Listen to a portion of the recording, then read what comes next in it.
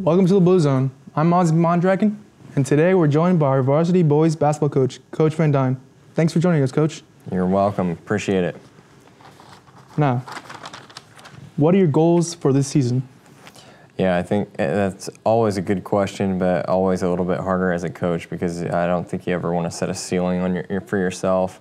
And I think you always want to be realistic as well. But I think the biggest thing for us, obviously coming off a not so stellar year last year, is us just trying to figure out how we can move forward and continually get better each day. And I think that the way that we're trying to measure that right now is by how quality of practices are we having. And I think right now, the overall, I think guys are playing harder. I think guys are more focused. I think the execution level is better than what it was in past years. So I think we're off to a good start with that. Obviously, the first game starts with Clinton Prairie, a big one. So obviously, we all have the goal of coming out 1-0. But at the same time, I think it is just to continually fight to get a little bit better each day. Just looking at the roster that we have, size is going to be a little bit of an issue when it comes to rebounding. So we have to be really disciplined to make sure that we find bodies, that we hit people, and then we out-pursue the opposition to get the board. I think that is the single biggest concern that I have right now, just because there is not a whole lot of margin for error because of the lack of size, but speed definitely makes up for a little bit on the long boards, but we got to do a good job of cleaning up inside. Nice. What is your strengths as a team?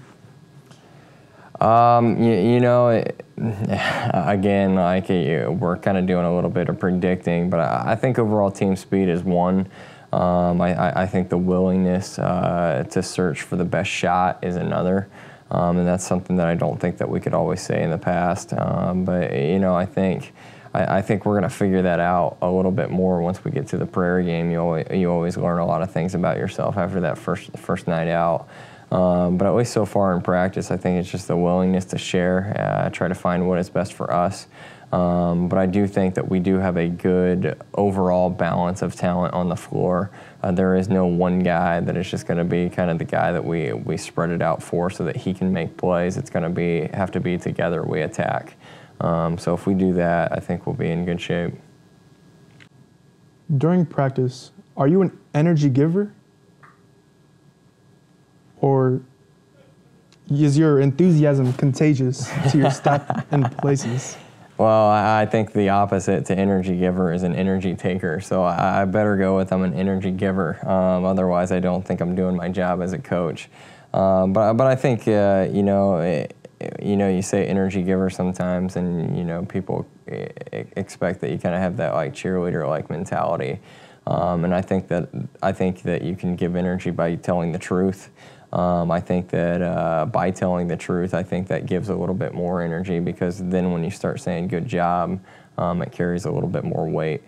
So I think I've always kind of fallen into there's never a bad time to tell the truth. But yeah, definitely, we're going to try to get our guys going. We're going to try to get them fired up, and we're going to try to get them playing the best basketball that they can play. We graduated 4 seniors last year, and I think arguably you could argue that there were 4 of our better players as far as talent goes. So we lost a lot of minutes that were played. We lost a lot of statistical production. But I think that we're at the point now to where you can't really look at what you lost. We got to deal with what we have. And what we do have we've got 3 seniors that are returning that have done a phenomenal job as far as playing with effort, doing what is asked of them, leading, and we've got I think in my mind we've got 4 juniors if I'm counting correctly, and we've got 2 sophomores that are with us. So. We have a really good core group. I like how sometimes you can get a little bit overloaded with seniors to where the following year you're depleted a little bit, but I like the balance that we have. I like us having a few sophomores that are up here, knowing that we should have those kids for a while. But I do think that we've got kids that are playing well together right now, which I think sometimes is the most important thing in game 1.